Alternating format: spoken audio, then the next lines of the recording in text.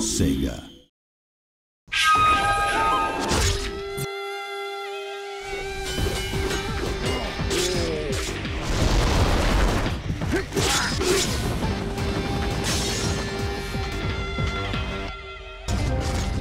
Shinobi is very fundamentally a side-scrolling action game, even from the very original incarnation in the arcade. We wanted to preserve the core combat elements that made the first game so popular. So the strong melee combat system up close, and then the ranged throwing stars, in our case throwing knives, to balance out sort of that melee combat. I think if you mention Shinobi to anyone on the street, like, have you played this game?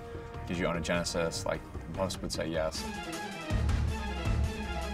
Our main goal was preserving the design and sort of key elements that make the old games great. And that's fundamentally the great and tight combat systems, the interesting locations that you go to, the very cool enemies that you come across, and also that feeling of being just a badass ninja. We want you to be cool, we want you to feel awesome when you're playing this game.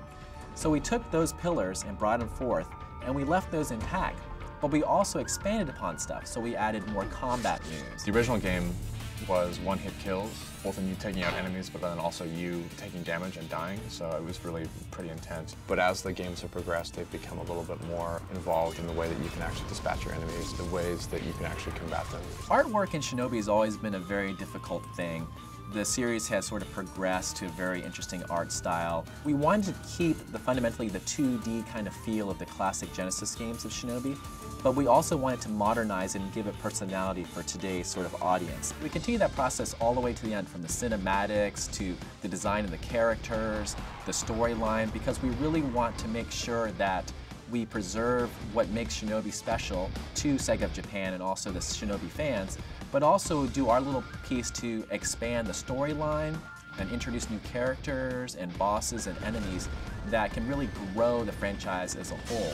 We're expanding the lore of Shinobi, we're expanding the characters, we're expanding the backdrop. We have a game that started on the arcades that is very like a quarter muncher. Once they hit you, you're dead. There's a lot of interesting aspects of the 3DS that compelled us. There was the 3D aspect of the system, and we felt that that could add a nice sense of depth to the worlds that we're building for Shinobi.